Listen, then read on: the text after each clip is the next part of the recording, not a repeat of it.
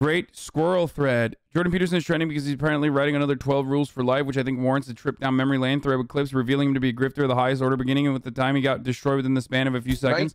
Right. Oh, yeah. Fucking Jim Jeffries fucking owned him, too. Right. Fucking Jim Jeffries owned his ass. Mate. Jim fucking Jeffries owned him. You got owned by fucking Bogan. Just kidding. Jim Jeffries not Bogan.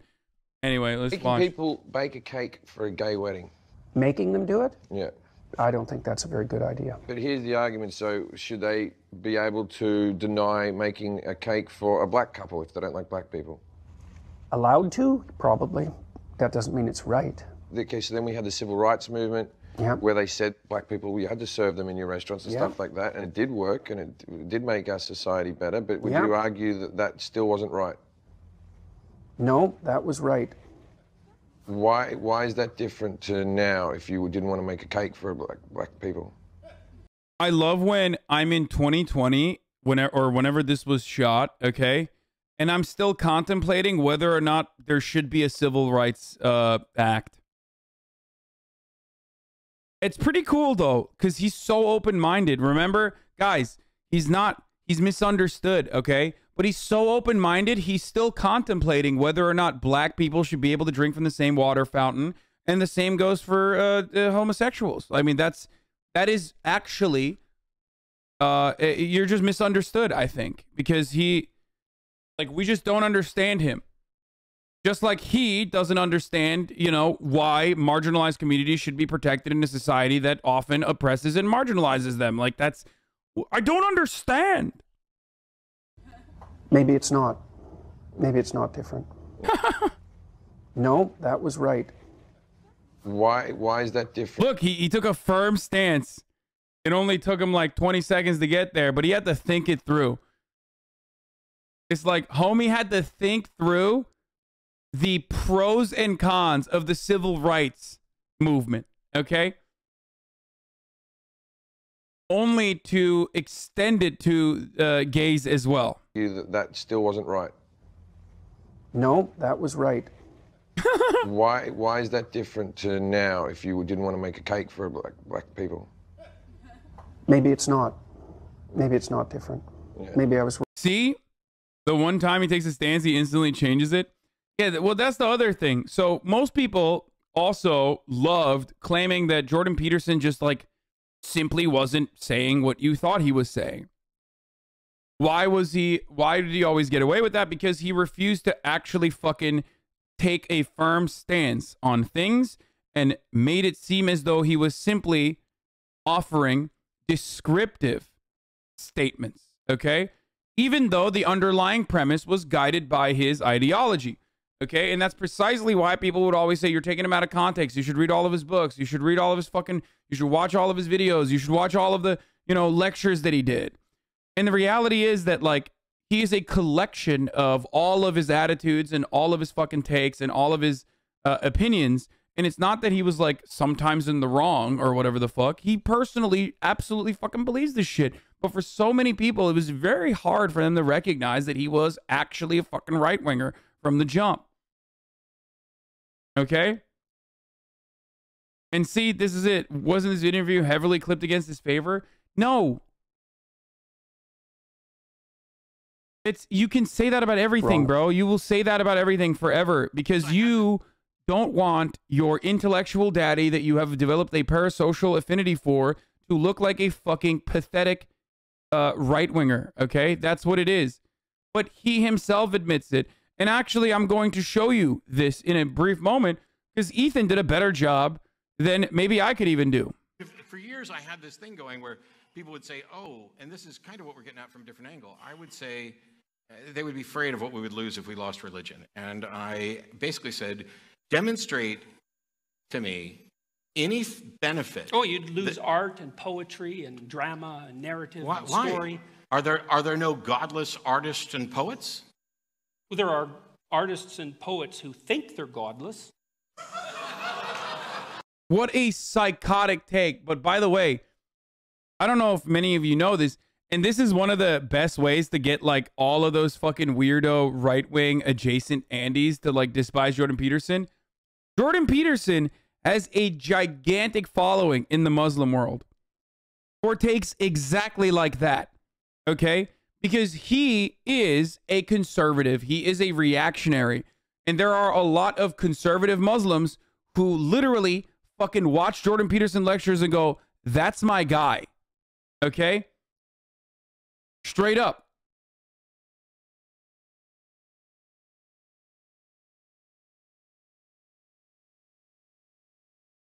Because he is no different in his worldview and attitudes than a Muslim fundamentalist. Obviously, his takes are you know, his takes on Islam are, you know, just as annoying as every other Sam Harris wannabe, Sam Harris archetype, but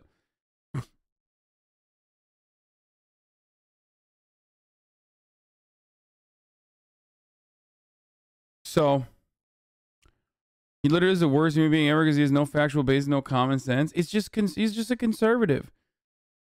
He's not the worst human being, but he is just a conservative. That's it. He's just a reactionary conservative who is like very religious and believes in a really rigid way that the world works. And that often puts him diametrically opposed to like other worldviews and values that he's supposed to espouse, because he can't be open and honest about some of the more nefarious and awful points of view that he has. He has to always couch it under objective thought. He always has to hide his worldview in statements that come across as neutral and academic. Okay? So when he actually ends up fucking up and like taking an understandable stance on a particular subject, he always Peterson takes are disingenuous and delusional. At this stage, if you've never watched me listen, or if you've never listened to me talk about, oh, he said Pepela, fuck you. If you're in here and you're still like a fan of Jordan Peterson, I urge you to be open-minded, okay, about what I am going to say. I've always been right about Jordan Peterson for a very long time. But, you know, just be open-minded. Try to be as open-minded as you possibly can. Okay? He himself has said he's more liberal than conservative. So is Tim Pool. Are you stupid enough to believe that Tim Pool is a liberal?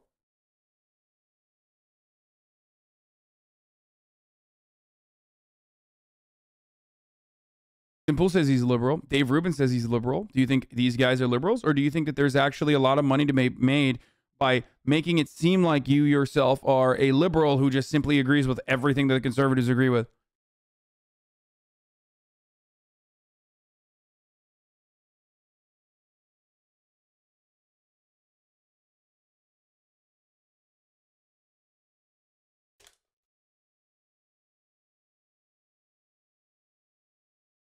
Huh.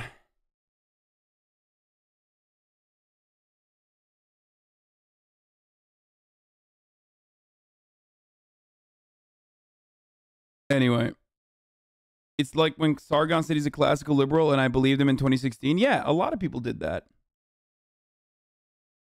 Yeah, I'm a classical liberal and I believe the left has gone too far, and that's why I no longer believe in climate change science that's well established and there's a scientific consensus on it.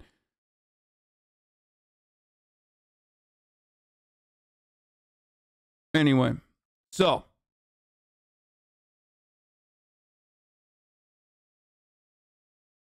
Jordan Peterson's response to the H3H3 drama. Yeah, we're going to talk about that in a second. It's honestly the centrist trap, making people feel like they are more reasonable, both sidesing it. Yeah. He is a centrist, or he operated like a centrist all the time, at a time when like being a centrist was the most poppin' shit you could do. Okay? It was just like, I used to like you. What? What is that even? This person, first of all, I'm rejecting your friend request. You're very close to a ban. I'm just letting you know, Cal Cunningham, you do this every day and it fucking annoys me. Okay. But yeah, Jordan Peterson has always had reactionary takes. He's always been a fucking burden on society in general. And it has been really, really frustrating, most importantly, because, like, oh, he was referencing what Jordan Peterson said to Ethan Klein in that Twitter thread? Oh, okay. If a young person believes that the climate, the global warming problem on the climate is something that needs to be tackled quickly, and they can't wait until they grow up and become prime ministers to do it, do you think collective responsibility overrides individual responsibility in a huge issue like that? No. Okay. I don't. Okay. I think that generally people have things that are more within their personal purview that are more difficult to deal with and that they're avoiding, and that generally the way they avoid them is by adopting pseudo-moralistic stances on large-scale social issues so that they look good to their friends and their neighbors. That's what it looks like. Yeah, no, dude. It's like, no, the way to tackle climate change is not through systemic change whatsoever, which, by the way, I don't even believe is real, for the record.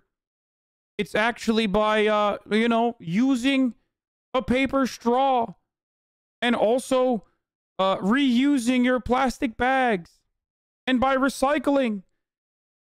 Cleaning the environment starts with cleaning your room. After all, what is the environment if not just a large room? Only you can change the climate, which is not even changing. Yeah. No, what he's trying to say there is that people don't want to change themselves. People don't want to change their behaviors, and that's why they act like they care about changing the climate, and they use it as a cop-out to be like, well, I'm trying to make systemic change. But it's like, you know, that is only applicable to someone like Jordan Peterson, or that is only applicable to someone if that person legitimately is as disingenuous as Jordan Peterson is. That's the whole point. Jordan Peterson cannot comprehend a world in which people are genuinely saying, no, we want systemic fucking change, dude. Well, holy shit. And there's no other way to correct the course. Okay? That's the point. He is using, I guess, more academic language to basically say, these people are virtue signaling. Okay? That's it. And you can make his takes as easy to understand as possible, okay? It's just like he adds multiple different unnecessary complexities into his language to make it seem like it's actually an objective, academic, neutral take, when it's just him saying it's virtue signaling. I mean, is he wrong? Oh, come on, stop baiting me, man. Stop. It's so fucking annoying. Do you think that JP has done more bad than good? He seems to really believe he's beneficial to people. Yeah, because he's a narcissistic asshat. Of course he thinks he's been beneficial to people. And no, I personally absolutely believe he's been worse overall.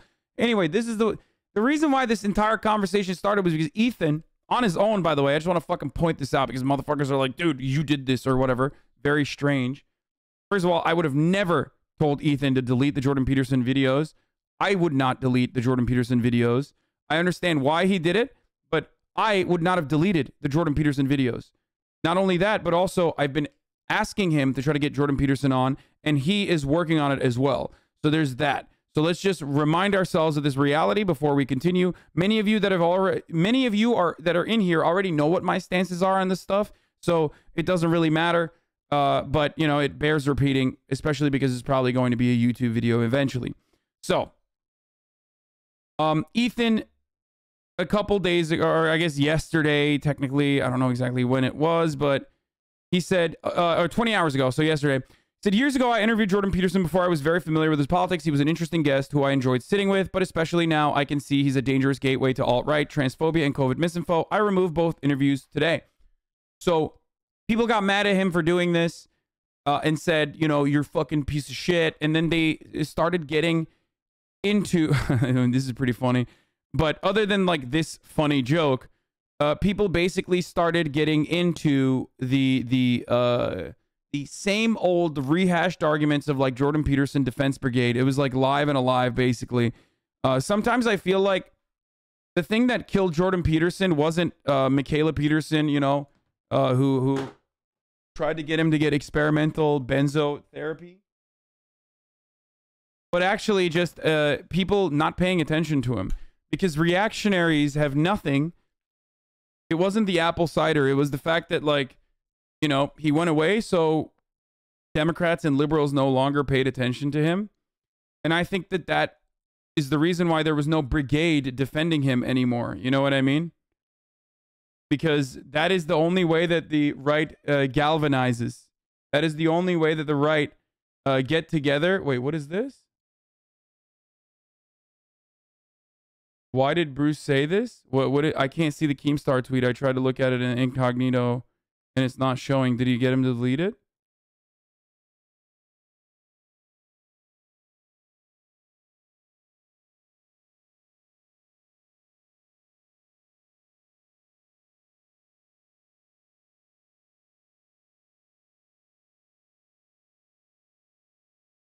Anyway, he said Bruce DM. So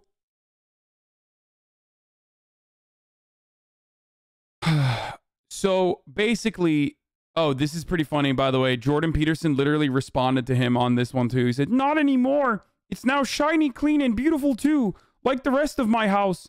Now that I finished renovating and recovered from being ill."